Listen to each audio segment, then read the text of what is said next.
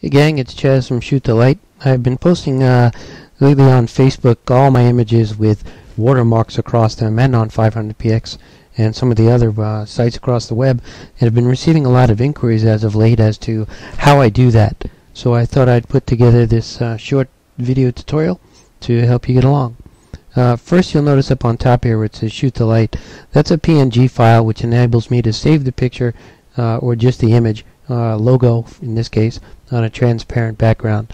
So once I have the logo opened up, I'm going to come down to the blend modes and I'm going to change that to overlay. From there we go up to the top where it says filter. I go to stylize and emboss, and I change the amount to about 150% and just click OK.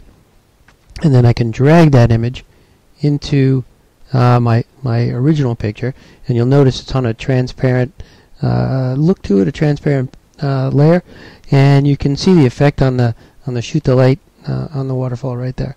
So the next thing we do is come down to where it says layer styles and add a drop shadow, and from here I can take the drop shadow right on the actual image itself, pull it, move it around, change the opacity in our dialog box.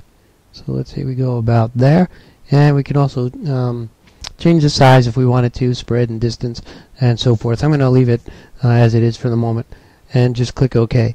Now the next thing we can do is change the opacity, so I can make it lighter or darker and position it in the image just by moving it around to wherever I want.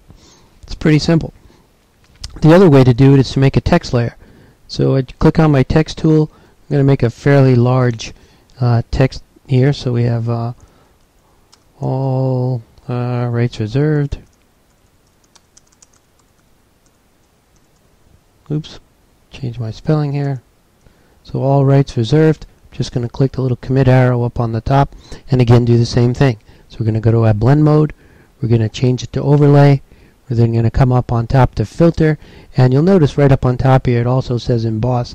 So I can click that. I can click Command F on a Mac, Control F on a PC just to reapply the last filter.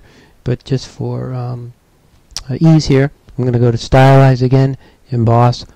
It's going to say raster the image. We're just going to click OK, and there we have it. Come back to my layer style, put my drop shadow back on there, which enables me to see it, and I can change the opacity a little bit if I want on the drop shadow. Click OK, and we can now use our move tool if we want to position that accordingly, and again come back to layer opacity and drop it down. So there you have it. Pretty simple way to do that. You can set the whole thing up as an action if you want. Just click function and an F key and apply it to whatever images that you so desire. I recommend you do it.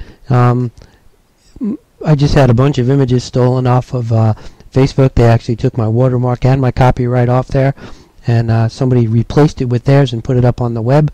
So we all know anything we put on the web can be screen captured, but it's best to safeguard ourselves as much as we can. So I hope this helps pretty quick. If you have any questions, feel free, shoot me an email, info@shootthelight.com. You can check our website at shootthelight.com, and check us out on Facebook, Charles Glatzer. Hope you're having a good day. Look forward to another one.